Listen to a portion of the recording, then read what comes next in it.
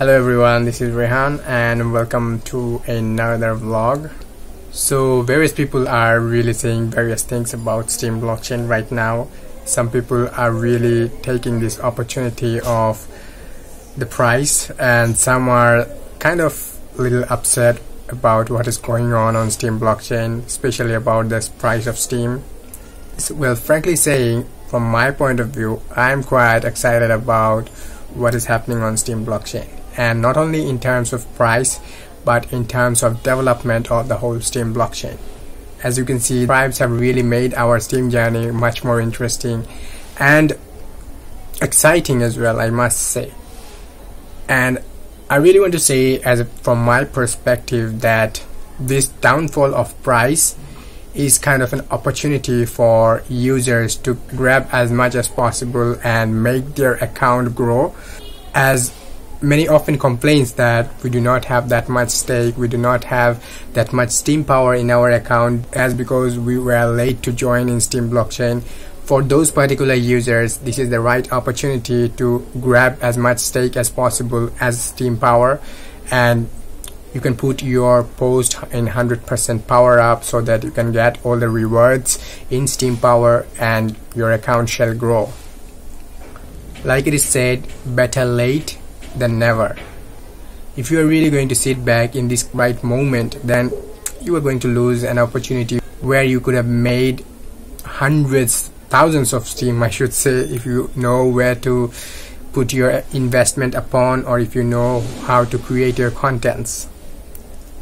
So instead of getting out of Steem blockchain right now due to the price, my suggestion is go in with everything that you have. By the way, this is not any kind of financial advice, this is just my point of view, what I am doing. If you are continuing your Steem journey, then it is great, and if you are thinking of taking a leave for a short time due to the price, then that's not a great idea. You might have to skip that from my point of view, and you just have to keep on going, because my friend, opportunities does not really comes often. And so whenever it comes, you have to take it no matter what. And the same effort that you will be giving when Steem price will rise, you will get less Steem. So you might be getting less payout, but you are getting more Steem right now compared to the high prices of Steem. Keep on going, guys, because if you really do not believe in Steem, then no one will be able to make you believe. If you are really on Steem blockchain, then I believe you have seen people who are already successful. Then my question is, why, if they can become successful, then why you cannot? Your argument might be that they have invested, they know things that I do not.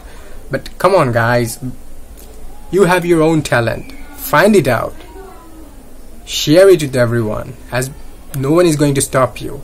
Do whatever you want and be legit, and it might take some time. Come on, even Rome was not built in a day.